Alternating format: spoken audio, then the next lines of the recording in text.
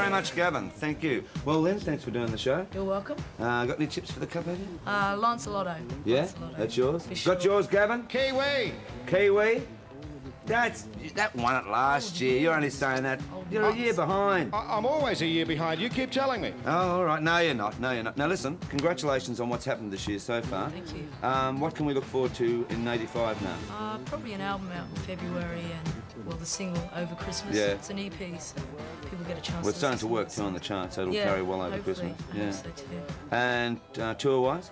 Tour-wise, when I get back from England, we're starting on tour in Perth. Right. And we're going to come right the way back through the coast.